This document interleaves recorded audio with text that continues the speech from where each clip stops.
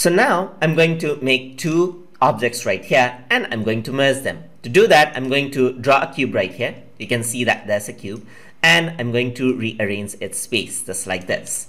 So once I rearrange it, you can see that I got a cube, and I can create a duplicate of it by control clicking and dragging, as you can see right there. So now let's say I want to model these. So let me convert this into a polygon by pressing C, and this one as well. And over here I'm going to select the face right here, and I'm going to delete these out. So delete this cube space and this cube space right here. So I'm gonna go over here and delete this cube space right here as well.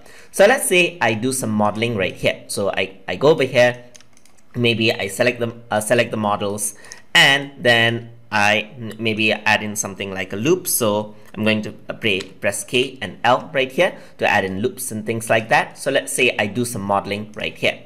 So now once I do that, I want to merge these out. So to make both of the objects as one, I can select both of them. I'm going to go to the object mode.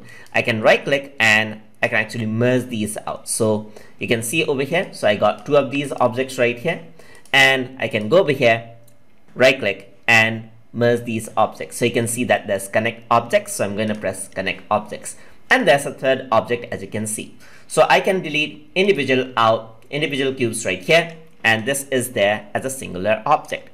And if I were to do some modeling right here, let's say I can move this around and so forth, I can connect these dots out as well. For that, I can use a tool called stitch and sew.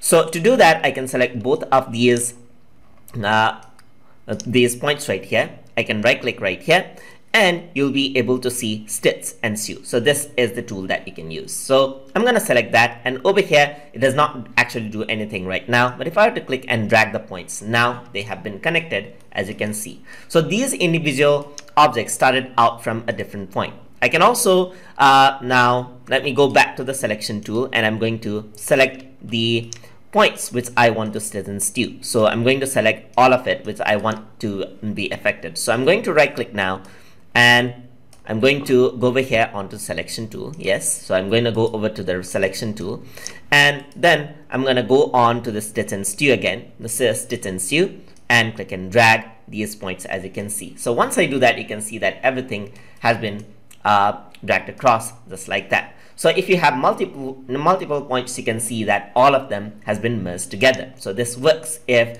there are same number of points right there.